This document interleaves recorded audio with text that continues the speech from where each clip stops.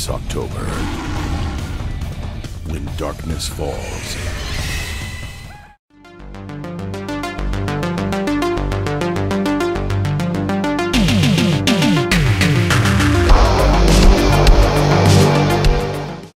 I love a horror movie set in a hospital or asylum, so I checked out the movie Dark Floors from 2008, directed by Pete Risky. And this features the band Lordi, who are a kind of heavy metal rock band who kind of dress up as monsters, very much like the band Gwar. And they actually won the Eurovision Song Contest a few years ago. So this is actually a horror movie from Finland, although it is spoken in the English language. Now, my copy actually is called Demonic Possession, but I think for most countries it is called Dark Floors. And the story is as follows. So it focuses on this particular kind of hospital, and primarily it focuses on this father and his autistic daughter, very autistic daughter. And they're visiting, and they're getting a procedure done, just getting like a CAT scan or something. And the machine kind of breaks down while she's having this kind of scan. And they go to leave the building. They go in this kind of elevator along with a nurse and a handful of other people. But the elevator starts to kind of break down and ends up getting stuck. And when it kind of reopens, they appear to be in what looks like an alternate dimension, where they're still in the hospital but there's no one there.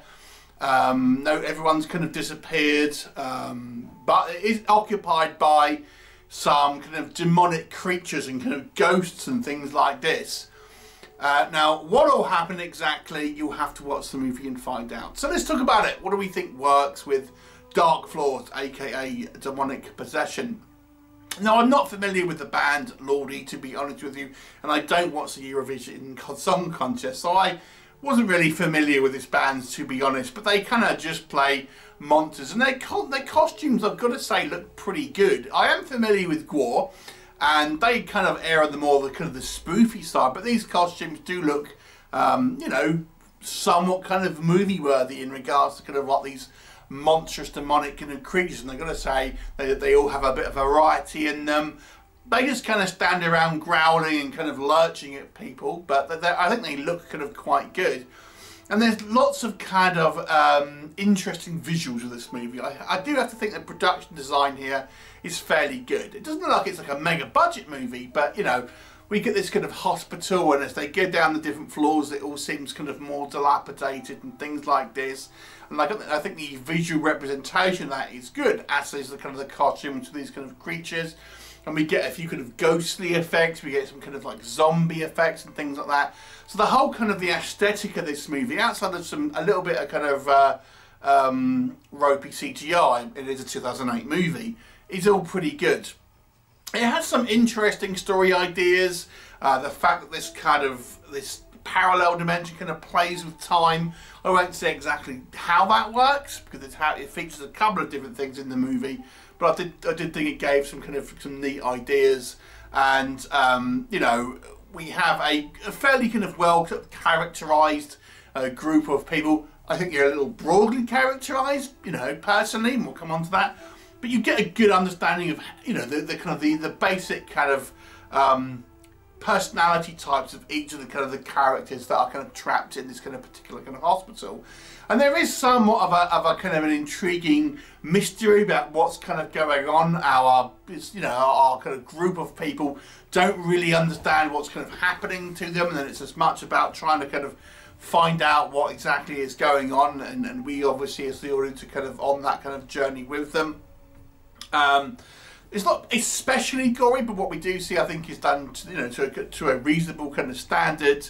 And there are a couple of kind of like grotesque kind of like bodies and things that they kind of come across and kind of stuff like that. So it has a kind of a fantastic kind of fantasy feel to it, as well as, I suppose, being kind of mainly a horror. It does look like it was shot in a hospital for certain sequences. I think some of it looks like it was maybe sound stages, but for the most part, I think all the kind of the location shooting here is pretty intriguing. I think the acting is all fine. As I said, the characters are a little broad, but I think the performances are all pretty good. You've got one of the guys who played Gorman in Aliens has this kind of a role here, and he plays a very sort of similar character. So that's kind of a little bit of a fun kind of like wink to Aliens. So what doesn't work for me, as I've mentioned, I think the characters are very, very broad here.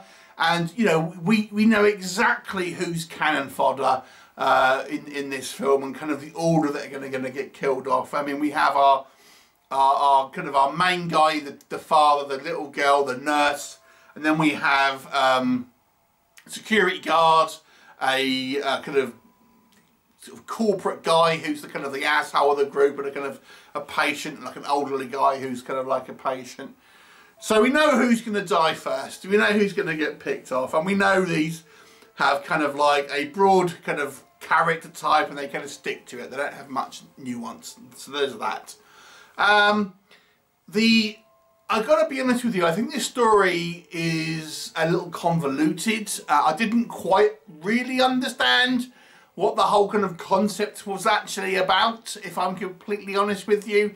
I understand some of it, but you know, I didn't quite really get where it was kind of going. I found that the actual some of the kind of the elements that it is introduced just a little bit kind of confusing, if I'm completely honest with you.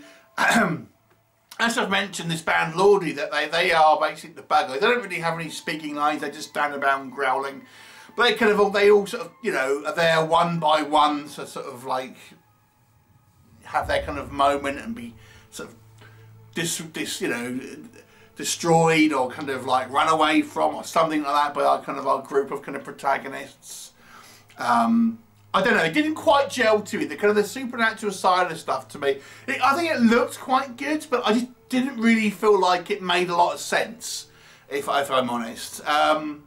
You know, it just seemed like these kind of barbarian looking kind of monsters kind of seemed out of place. I know the whole point was to write a movie around this band, but I don't know, it's like, why is there like barbarian monsters there? It's just weird. Some of the VFX, some of the digital VFX haven't aged particularly well, and this probably wasn't a huge budget movie to begin with.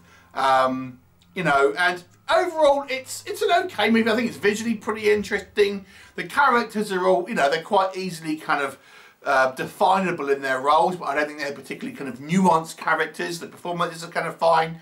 It's got some fun visuals, although I do think it seems a little misplaced at times. And the storyline, you know, some of it I think has some interesting ideas. Certainly what it does with time and stuff like that, I thought it was quite fun.